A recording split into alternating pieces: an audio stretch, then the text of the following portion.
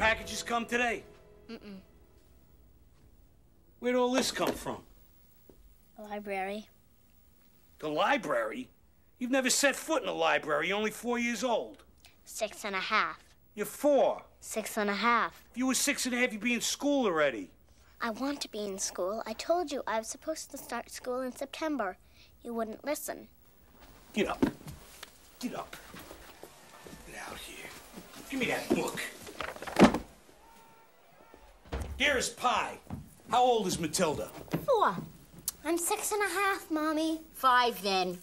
I was 6 in August. You're a liar. I want to go to school. School? It's out of the question. Who would be here to sign for the packages? We can't leave valuable packages sitting out on the doorstep. Now go watch TV like a good kid. You know, sometimes I think there's something wrong with that girl. Tell me about it. Hey, Dip Face, have a marshmallow. Have another marshmallow, Dip Face. Dip Face.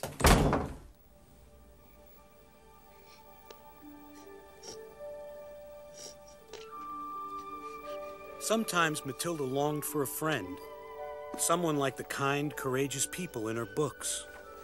It occurred to her that, like talking dragons and princesses with hair long enough to climb, such people might exist only in storybooks.